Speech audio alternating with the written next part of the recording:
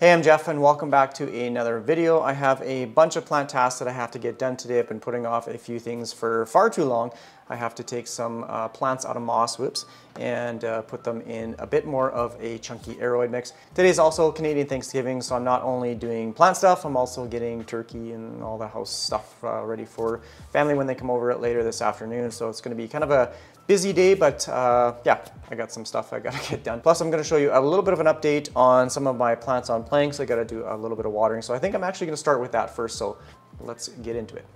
I just made a video on all of my anthuriums, and here is my regale. I've been watering it every few days, just testing out the perlite. If you squish some perlite and it's dry and kind of flaky, then it needs some water. If there's a little bit of moisture on your fingers, then you don't need to water. So it's pretty dry right now, so I'm just gonna give this one a little bit of water.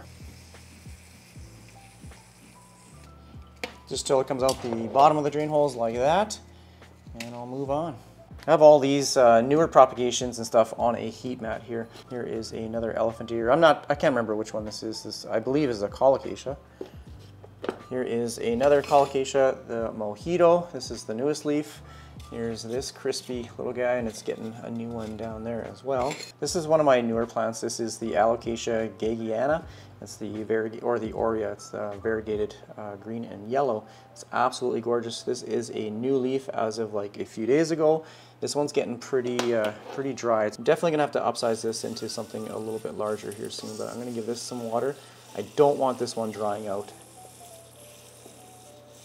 Got to keep these ones well watered. Here is another alocasia. This one is getting quite large. It's in a beautiful little Mexican pottery pot.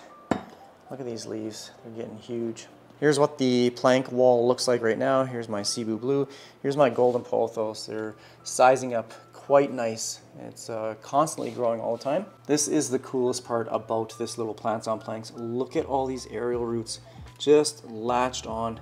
It doesn't even need the support ties anymore. And look how thick the stem is getting. That's absolutely insane. Here's the newest leaf. It's almost the size of my hand now. I am super happy with these planks. Here is a Rhaphidophora decursiva, dragon's tail. It's getting a new growth point. It's just kind of sneaking off to the side over here. I don't know what it's doing there. It's gonna latch onto my wall. I gotta correct that. Here's my Syngonium mojito. It's getting another new leaf here as well. It's getting quite large. These two here are my pride and joy. This is the Hawaiian golden pothos. Let's see if I can get this out of the way.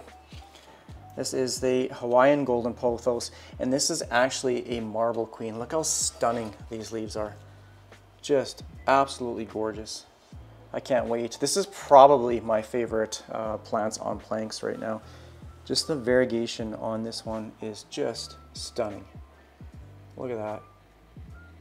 Now I just gave all of these water yesterday, but what I do is I take my little spray wand and put it on the plank just like this, and then I just soak the wood so that it trains these aerial roots to latch onto. You can see this one right here is actually wrapped right around the plank, and these guys are locked on there nice and secure.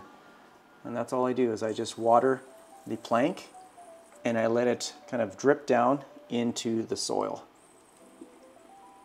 So the first thing I want to do is take this philodendron out of the sphagnum moss. I just want to put it in a nice chunky aroid mix. I do have a container of filtered water right here, and I also did soak the moss for about 5-10 minutes. I'm going to try and get this one root that is sticking out of the pot just to kind of pull through or snake it through. I don't want to tear it off. There we go. And I'm trying my best not to damage any of the leaves. It's really floppy right now. Like it's just sitting on top of the moss, and it looks like it's held in by a couple larger roots. This is why I dislike moss. Look at how entangled the roots are. It's not only like the large roots, but you got these secondary roots that are just, they're embedded in this moss, and I don't want to like just pull on it so that it tears them all off. Yeah. See, like right here, that is a long secondary root just torn right off. That's a shame. Okay, I got most of the moss off. It doesn't have to be absolutely perfect, but I just want to show this was the size of pot that I had picked out, And look at the root system. So if I put it in this size of pot, it's already kind of encircling. So I'm gonna have to find something a little bit larger. That was kind of unexpected. Okay, I picked out a pot that is slightly larger than the original one I had picked out. And so it looks something like this. Roots will sit in there nicely. I'm just using a really chunky soil mixture. It's a combination of Promix's tropical plant soil as well as their orchid bark. I just use basically like a 50-50 mixture. It's just a really nice, well-draining soil. So now all I'm gonna do is just hold the plant in the center of the pot like this. And I'm just going to fill soil around the plant here. The stem that it had was a little bit curved, so I'm trying to position this so that the new growth will grow straight upwards. And at some point, I may have to add a support stake or even like a moss pole or something like that so that it can grow up. I definitely don't want it like flopping over or moving like it is right now. I have to maybe push it down a bit more. I don't want to push too hard because last time I did that, I severed all the roots off of my Scindapsus jade satin. Not good. That was not a good situation. I currently have, if you've seen that video, I currently have those broken rooted ones in perlite right now. It didn't do well when I just kept it in the soil. So it is rooting in the perlite prop box, and it actually has some small little roots right now, which is nice. This is my crazy out of control anthurium queremalense. I just did an anthurium collection video, so if you want to go check that out, I'll leave it up in one of the top corners. This is actually the second take for this clip in particular. I just realized I didn't have, again, my microphone on, so I recorded like a couple minutes of video with me talking, but no audio. So I'm gonna start off again. This one I wanna put in something a little bit larger for a pot. It's already starting to outgrow this one, and it is showing some signs of pest damage on the leaves. There's a little bit of speckling here, which is consistent with spider mites. I did spray this off with some insecticidal soap, and I rinsed it off already. I didn't see any spider mites or anything like that, so I'm suspecting this this does or did have spider mites at one point. This is probably from, like all these little crispy edges are probably from this plant. I'm not even in like the frame here. Just from adjusting to or acclimating to my house conditions. This one is such a gorgeous leaf, and look how large it is. So I did have to cut a couple leaves off as they were looking pretty rough. And so yeah, I'm gonna take it out of the pot, put it in something a little bit larger. Plus I'm also going to add this support stake just so that it can support this long kind of floppy stem. So yeah, I'm gonna carefully, without getting hit in the face here, I am running out of space. Okay, so I'm just squeezing the edge of the pot. I'm gonna lay it on its side. I'm gonna try and slide it out. Actually, that was pretty easy.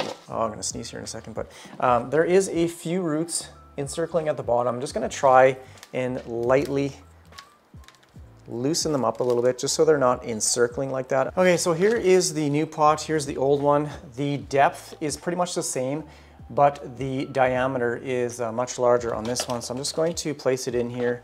I'm hoping this one, it'll be fine. Yeah, this one works fine.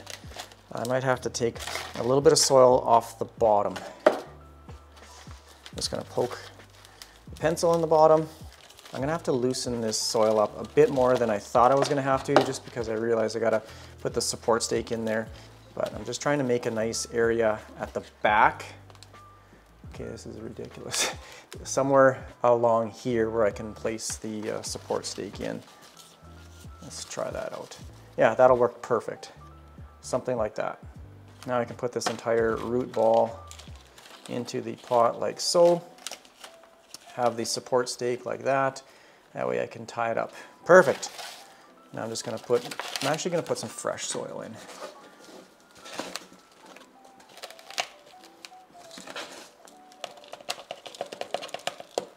I can see there's lots of little air pockets down around the root system through the clear pot here. So I'm gonna put a little bit of soil down here. I'm just gonna shake it up a little bit to make sure that all that stuff gets down around the roots. Now I'm just gonna use some of this cheap dollar store fabric or plant tie. The soft portion is the green portion, which is on the back. So you want this against the plant. and the white portion is the Velcro. It should actually be reversed. Like this should be white, or just like make it all green. But this will be the portion that will be facing outwards. So I don't know why they didn't make the Velcro green, but okay. So I'm gonna do the top portion first, because I want this to be the area that is most stable. I'm gonna do it quite snug here, if I can. Just like that. Again, making sure it's not so tipsy. Okay, that is way more stable now. That support stake is in there nice and solid. I sprayed off the soil, or I gave it some water, and yeah, just kind of helped settle it a little bit. So I think this looks absolutely fantastic. Look at this leaf, crazy. Okay, so this is going back on the floor over here with my plants on planks. Got my Soltech grow light right there. I also like to say, if you are interested in a Soltech aspect grow light, let's go over here. I do have a discount code, everything15 gets you 15% off whatever it is you purchase on Soltech's website. So I think that's going to be pretty much it for this video. I'm really happy with how both of these projects turned out. Specifically this support stake, I wanted to get it on here. So if you have any comments or questions, please leave it down below in the comment section. If you're wanting to watch more houseplant content, click this video right here. Otherwise, thanks for watching. Take care.